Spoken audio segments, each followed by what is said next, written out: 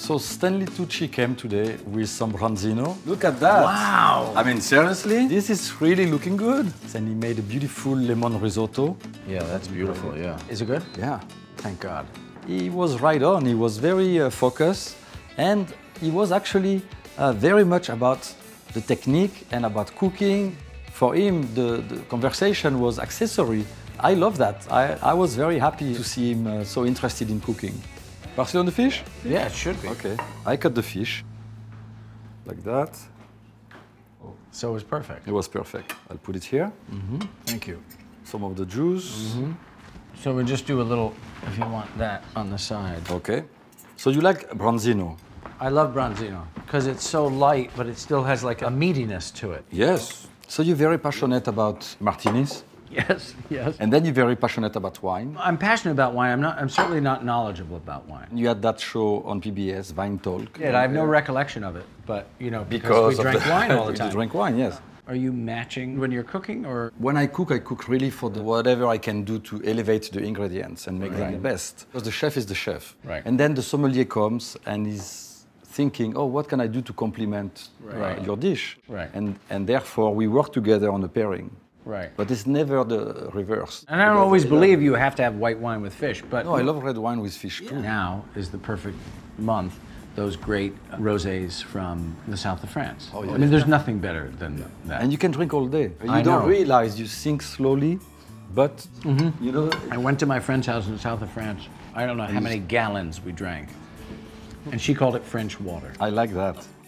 Hey, this turns out. Yeah, and it's your recipe. I'm just the sous chef. Completely shocked, I have to say.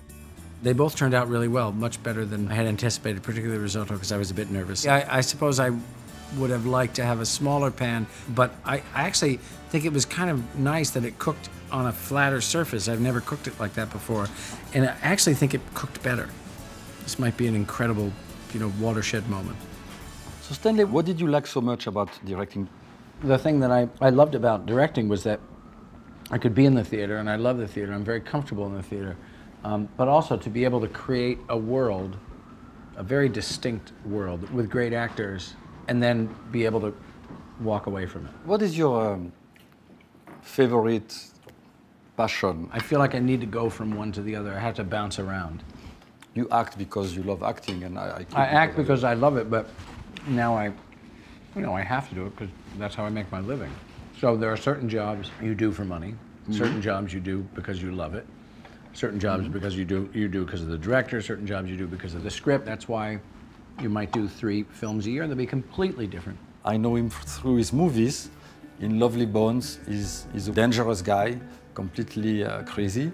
And then in Big Night, for instance, he's the brother of the crazy chef, and it's a very touching movie. However, he's playing a role in those movies. He's not the real Stanley. Any creative endeavor sort of has the same structure to it. It's constantly a battle between preparation, knowledge, research, and spontaneity. Julie and Julia, you had to study, obviously. I did. You married her.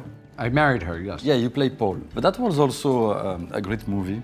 People really adored that film. You know, my mom used to watch Julia Child when I was a kid. And you were watching too. I was. I remember I would almost feel like I wanted to cry at the end of each show. Really? I know it sounds silly, but it wasn't until years later that I realized that it's because she loved what she did so much that it broke your heart. Yeah.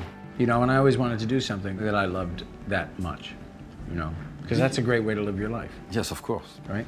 What do you think about food shows on TV? I think they used to be more inspiring. With Julia Child? With Julia Child, yeah. I prefer to see somebody like you just cook basically in real time, or the way Julia cooked. I really loved Mario's show that he had.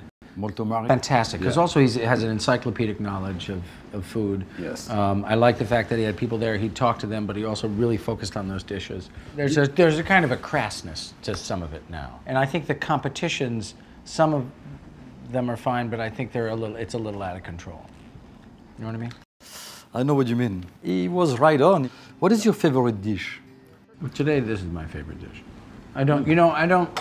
There are certain foods that give you comfort. To me, a favorite meal is also the company. You can give me the best food on earth if I'm by myself. It's meant to be shared. Yes, it's really meant to be I mean, shared. you're not going to hide the bottle of wine, and I mean, you're an alcoholic if you do that. And then what?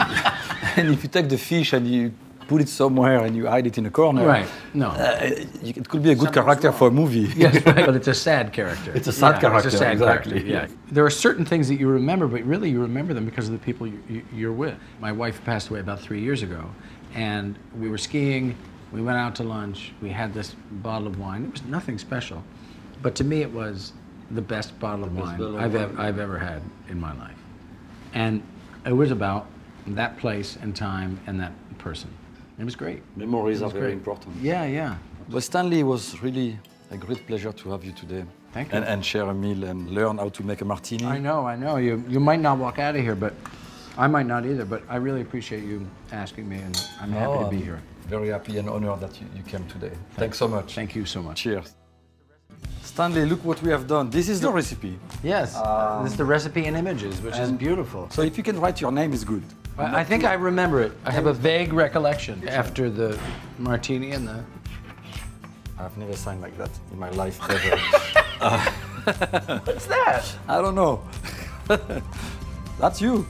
A piece of me, yes. Yeah. Yes. Stanley, thank you so much. Thank you so much. Really appreciate it.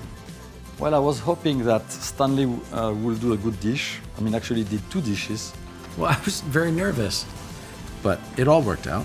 Hey, this turned out.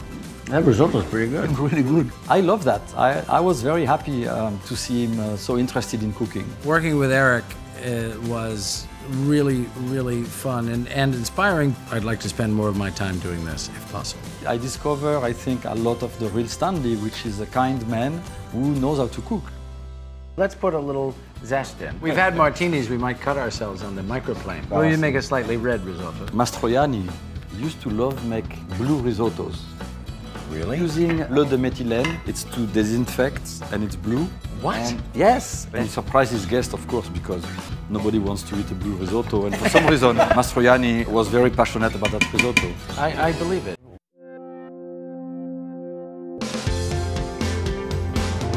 Wouldn't you like to quit your job and live the life you've always dreamed of?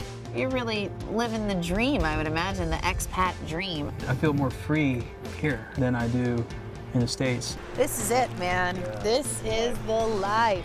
Join me, Savannah Jane Buffett, as I follow Jameson Whitbeck, a native of Vermont who dreamt of building wooden boats, and after college did just that.